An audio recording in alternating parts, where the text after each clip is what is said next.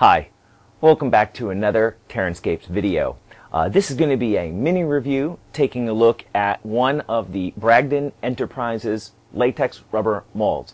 I've been talking about them a little bit lately, and particularly with casting the rocks that I've been using lately.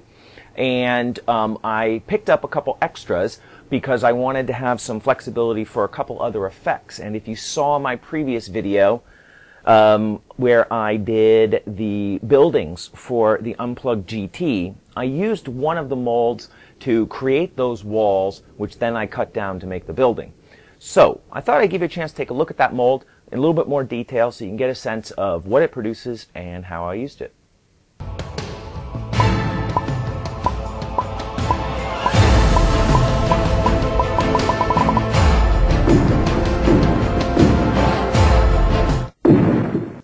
So here you see the retaining wall mold that I used for the GT, the Unplugged GT buildings. There's a video of them, which if I haven't mentioned it in the intro, I'll put it here, wherever, somewhere. Let's see, maybe right there. And the mold is, in the very simplest sense, it's a latex rubber mold. This is applied latex by paintbrush. So basically you make multiple layers of the latex till you build it up to the thickness that you want. And that's how all latex molds that are handmade are made. And then what this mold comprises of is this wall section plus this sort of, what is this officially called? I don't know, maybe like a corner buttress or something. But I was mainly interested in this section here. The blocks themselves are about, say, 1/2 inch by 1/2 inch, maybe 3/4. They vary, of course, in size a little bit here. And to give you a sense of what the texture of the mold looks like, we'll come up close here and give you just a little sense of that. But the thing that caught my eye is that because it's so large, it is approximately 11.5 by 11.5. It gives you a lot of flexibility in how you could cut pieces out of it and what you could build from it. Now, he recommends, and what I've been doing with these molds, is to cast with a thin layer of resin and then apply an expanding foam backing to it. However, for this application, I decided to go ahead and just cast it in a solid plastic because I was making a building. I wanted something rigid. Plus, I was going to be cutting these pieces down, and I wanted something strong enough to hold an edge no matter where I cut it. This is the buttress piece here. So that gives you a little sense. Oh, and actually, I think we're getting some nice light on that so you can see that texture. So this gives you a little sense of what the texture looks like when it's cast.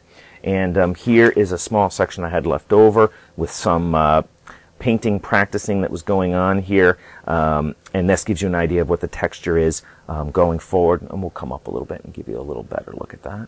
If it'll focus. Come on. There we go. All right, so it gives you a little look.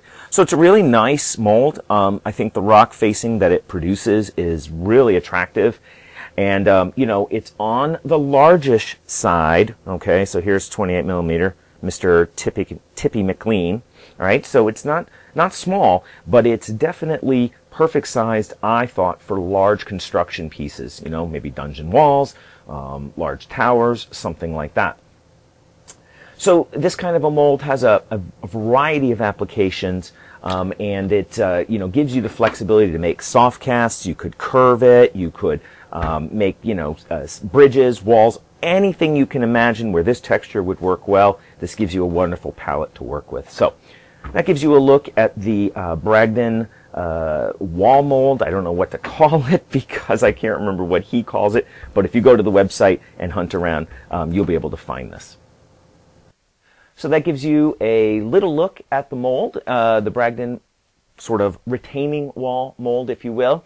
There are a variety of molds on that site. Some of them might be worth your gander. I'll put the link to the site in the description down below, but the page that has all of the molds on it is very awkward. We'll just call it that.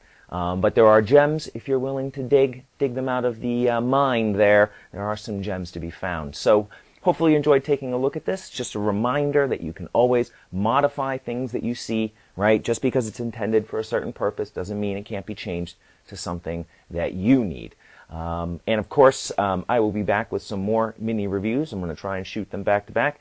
Now that I've fixed my audio problems I've had for the last couple, I'm back to my pocket recorder so that I can more easily control the editing and know what it's doing.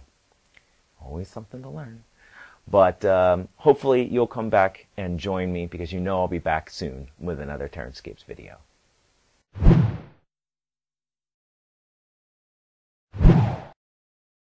Remember that. But you'll know. 3, 2, 1. Well, okay. Whew. Clear the mind. Clear the mind.